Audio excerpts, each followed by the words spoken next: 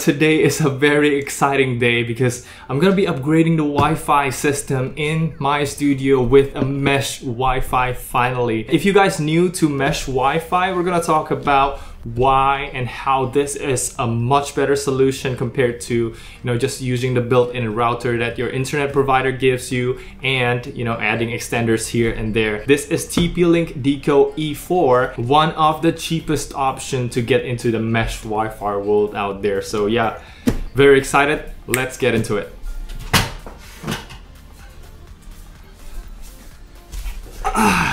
All right, much better. Let's get into it.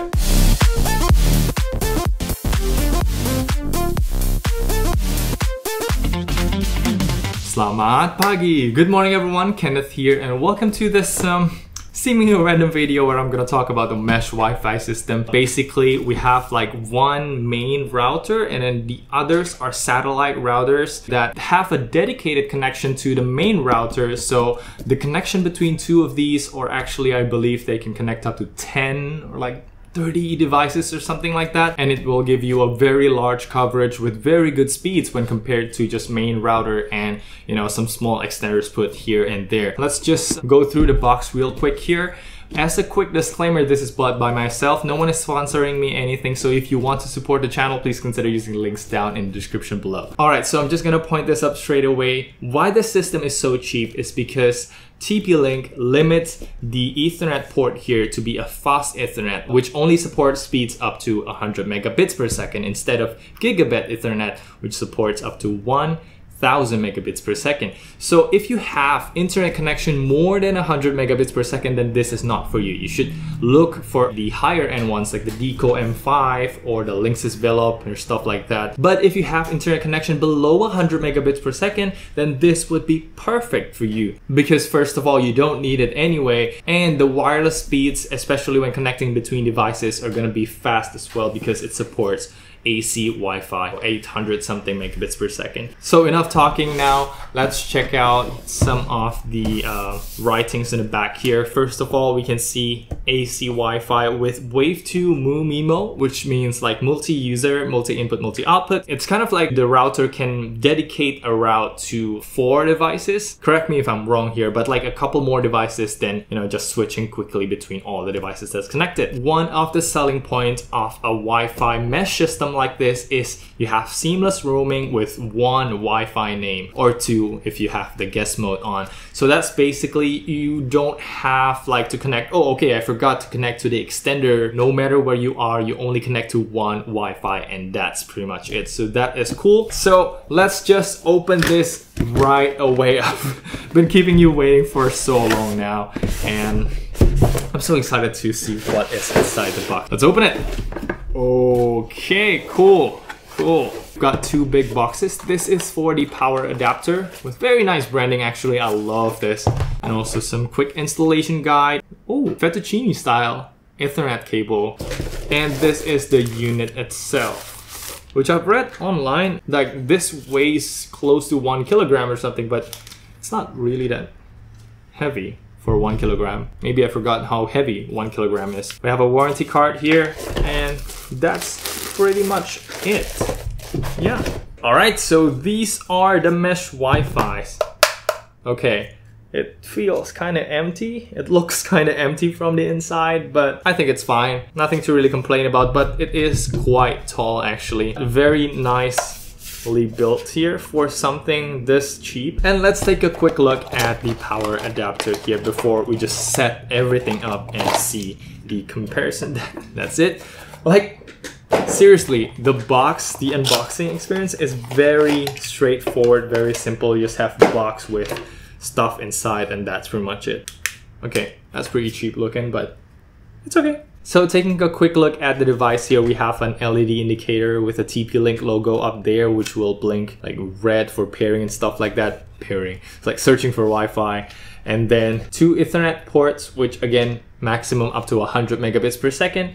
And power adapter, you're gonna plug it in down here with ample, like, how do you call it? Like airflow holes there from up top and down here. Actually, can you see that? No, you cannot see that. Alright, so that's pretty much it for the unboxing. Let's set this up and we're gonna compare the results before and after setting up this mesh Wi-Fi. See you then.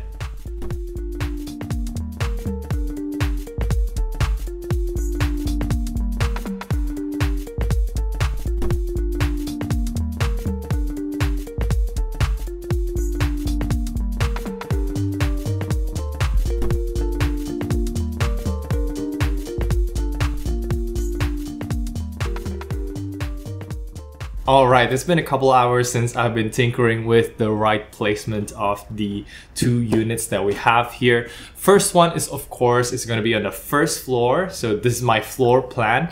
First floor is the main router and I have a cable run from the first floor to the third floor.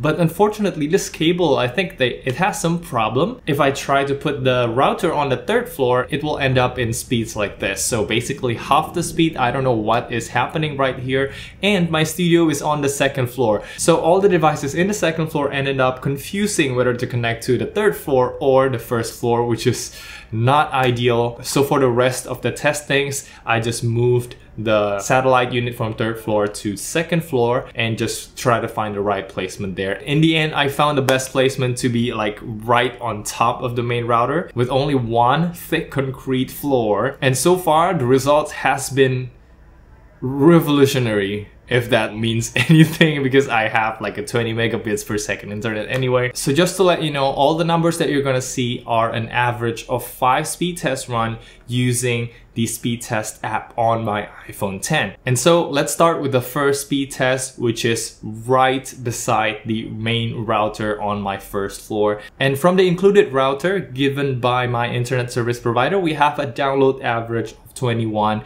megabits per second and an upload speed of 4.3 megabits per second. Compare that to the average number I got from the Deco E4. We have 20.9 megabits per second download and an upload speed of 4.3 megabits per second, which is exactly the same result as I get from the main router. So that's good. Now moving on to the second floor, which is where I'm at right now. And I've been using this Xiaomi Extender Pro for the longest time now. And this, if I try to connect to the first floor Wi-Fi, this won't connect. So basically I have to connect this to the third floor Wi-Fi, which is again limited to 10 megabits per second for some odd reasons, probably some issues in the cabling there. So this is not the most scientific testing, but I want to show you like a real improvement in my situation right now with all the factors taken in. This gives me a download speed of 3.6 megabits per second and an upload speed of 3.7 megabits per second. So it's fine for the upload speed there, but the download, it's a far cry from what I'm subscribed to. And worse, I didn't realize that I've been using like basically 3 to 4 megabits per second internet all this time. I'll try and give you a drawing of my second floor plan right here. And basically this Xiaomi router, I plug it in directly on a wall. The wall is right here. It's like up there, the wall plug, in the hopes of that it can connect to the third floors and get more signal. And for the first testing, I try to put the Deco E4 right here as well. So I have a piano right here and I just put it on top of the piano. But as for the Deco E4, it is connected wirelessly to the first floor Deco main unit. The results that I get from the Deco E4 is still better than this, even though not that drastic. So on top of the piano, the Deco E4 gave me a download average of 4.9 megabits per second and upload speed of 4.0 megabits per second. A little bit improved, but still 20 megabits per second, come on, okay? So the next thing, and what took me the longest time, is I wanted to make use of that cable that my father has put from the first floor to the third floor. So I tried to connect the satellite unit of the Deco E4 on the third floor in hopes of, you know, maybe I could get a better speed. It didn't work. On the second floor, it just gave me nothing. 0.3 megabits per second, as you can see on the B-roll that I'm gonna show it to you here. It's just useless. So I scrapped the whole cable thing and I moved the Deco E4, the satellite unit, down there, which is right on top of the Deco E4 main unit on the first floor. So now this is the mesh Wi-Fi benefits that I'm talking about. As for the download average speed, we're getting 20.4 megabits per second and an upload speed of 4.2 megabits per second. Come on, that's basically my full speed right there, and I'm getting it on the second floor. That is a huge improvement, and best of all is this thing called seamless roaming between units. So if I go from the first floor to the second floor, I won't get any interruption at all. It will seamlessly roam and switch units from the first one to the second floor one. It's just a revelation to me. It's really great to use now. Like, Wi-Fi doesn't suck now. I'm so happy.